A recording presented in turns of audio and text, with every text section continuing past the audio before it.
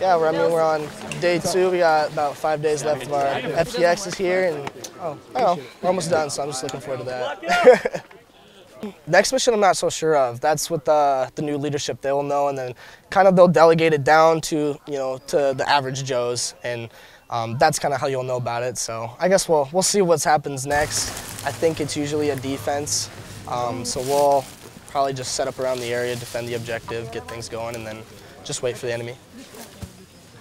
So I'd say the importance of this is just, your main mission is to defend the objective.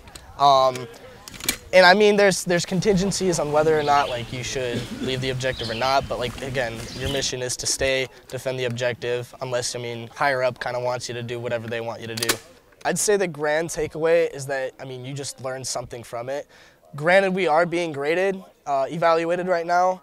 Only the leadership positions, but still, everybody has their part to play in the whole mission, whether you're being evaluated or not, because later down the road it can come to where you're in leadership being evaluated, and you really want to rely on those just average Joe's shoulders to really help you out. I'd say that's a big thing that we all rely on each other for, is teamwork.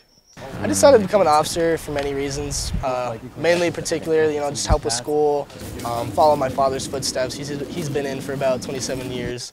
So I really look up to him. He's a role model. I don't know, just telling him about my experiences and my process of me becoming an officer. He does definitely encourage me. He's proud of me. He always tells me he is.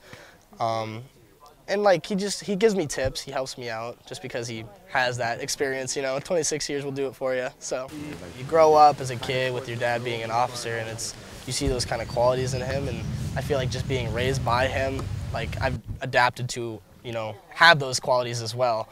So that's kind of just how my life's been going.